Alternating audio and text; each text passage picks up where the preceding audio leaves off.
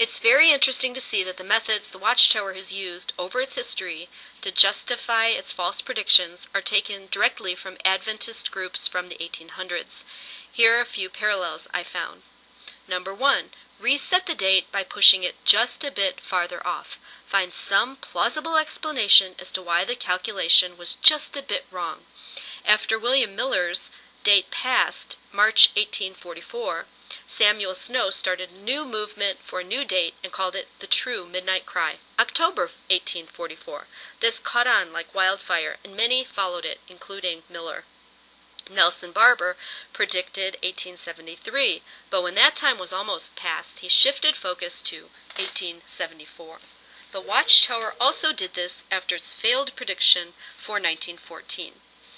The publication soon began promoting 1915, as you can see in this quote on the screen. This also shows they clearly did not perceive at that time any type of invisible presence. It's also interesting to note that Harold Camping also tried this in 2011. Number 2, claiming they were not dogmatic and blaming the rank and file for taking it too far and impugning their motives.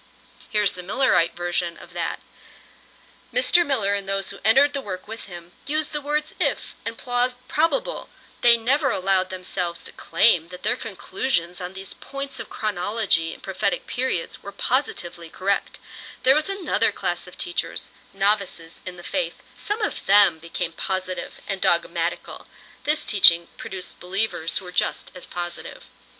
We see here how Miller's supporters are trying to distance themselves from their own predictions by putting the focus on this nebulous other group of teachers who went much farther with it, and much farther than the original group who was supposedly not so dogmatical. Here's the Watchtower use of that type of spin, here referring to 1914. They accuse members of reading into the Watchtower statements that were never intended. Now, if you go back and read their quotes before 1914, they were very clear and very dogmatic. And this is unbelievable that they would accuse members of this, because there's no need to read anything into them. They were just straight up predictions of cataclysmic events. Here's another quote about 1914. But what about the Bible students associated with Russell? Had some been attracted by the thought of their own early salvation rather than love for God and a strong desire to do His will? And then in regards to 75, considerable expectation was aroused regarding the year 1975. There were statements made then and thereafter stressing that this was only a possibility. And then there's another quote about 75 from the Proclaimer's book. And this stuff just makes your head spin. If you got disillusioned with the society after the 1975 debacle, you didn't love God and you're an apostate. Talk about blame shifting. Number 3, it got good results in making more people spiritually alert and keeping on the watch, and did no harm. It's better to be prepared, just in case, than to be caught off guard. In Welcome's book on the Second Advent movement, it was said that Miller's message about 1844 electrified the masses. Well, so does a Beatles concert, so what? Throughout the book, the end times hype that didn't pan out was justified by reporting conversions, emotionally charged meetings, and increased interest in spiritual matters. Saints rejoiced, the wicked trembled, backsliders quaked, and the word of the Lord grew and was glorified. What if we are mistaken? We did our duty. Our publications have, and now are producing, the most salutary effect upon the church and the world.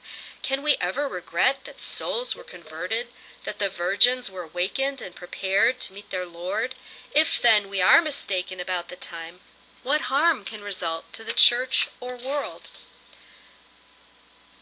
Here's the Watchtower's way of using that type of spin, saying it doesn't hurt anybody and does a lot of good, from 1976.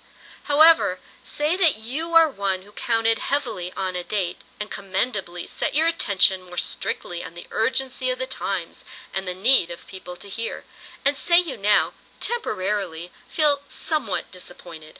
Are you really the loser? Are you really hurt?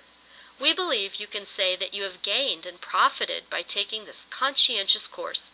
Also, you have been enabled to get a really mature, more reasonable viewpoint. I was personally in attendance at the Keep on the Watch convention a few years ago when this justification was given in a talk that actually referred to failed predictions.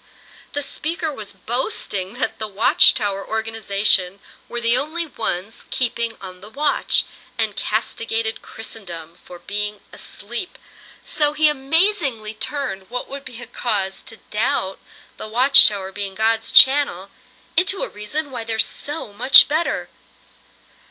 I couldn't believe it. I actually was looking around to my sides and everywhere I could see faces to see if there was any reaction to it, but there really wasn't. A contemporary critic of Miller spoke out on this bogus justification for false predictions. Some persons take the ground that although they do not themselves believe that the material earth will be dissolved in 1843, yet it will do no harm for people in general to believe it, because if the end of the world should take place at that time, people will be prepared, having believed it beforehand, and if it should not take place in the specified time, no harm will ensue from them having believed it, as they ought to be prepared at all times. But is this sound reasoning? Are you satisfied with it yourselves? Let's try this kind of apology for deception. You tell your neighbor that within 3 years his house will be burned, and that maybe his wife and children, and maybe even himself, will be destroyed in the flames. You see that it distresses him, that it gives him many sleepless nights and anxious days. When you are asked, "Why do you torment your poor credulous neighbor in this cruel manner?" you reply, "Oh, it is best for him to be prepared. His house may be burned down. Who can say it won't be? And if he believes it, he will certainly be prepared. And then, if it is not burned down in that time, he suffers no injury, because he comes off so much better than he expected to." Would you be satisfied with such a miserable apology for deceiving and tormenting the credulous? Suppose you should go to a happy, affectionate, confiding family of children, and make them believe that within 3 years their parents would die, and they would be left orphans, and be thrown upon the stinted charities of this cold world for their subsistence. If you were the father, would you not demand an explanation of the man who should then trifle with the happiness of your family and sport with the fears of your children? Suppose he should say, "Oh, it is best for your children to be prepared. You may die, and they may be left orphans within 3 years. If they believe that this event shall happen, they will prepare themselves and be always ready. And then, if the event should not happen, it will not injure them to have been prepared, and they will be very agreeably disappointed in the end." Would you be satisfied with this lame justification of the deception? No, you would not. As the guardian of the best interests of your children, you would say to the deceiver, whether he were himself deceived or whether he were intentionally deceiving others, "Sir, you must not destroy the peace of my house by these tales of horror. Sufficient unto the day is the evil thereof." But suppose it should be true that interested sectarian leaders should tell these tales of terror merely to raise an excitement, of which they might avail themselves for their own sectarian advantage, and to spread their own peculiar views of religion. What would you say to them? Would you say, "It is best to believe, it is best to be prepared"? No, you would say, "Away with the deception, away with the deceivers." Of one thing I am certain, and of this all of you must be equally certain: there can be no case in which error is better than truth. Truth is the agent of God for the conversion of men, and nothing can compare with it. Error is always bad, always injurious, always deceptive, but truth is lovely, consistent, beneficial, and always leads the confiding soul aright. Take heed, therefore, that no man deceive you. This is getting a little long, so I think I'll make a part 2 with some more spin methods.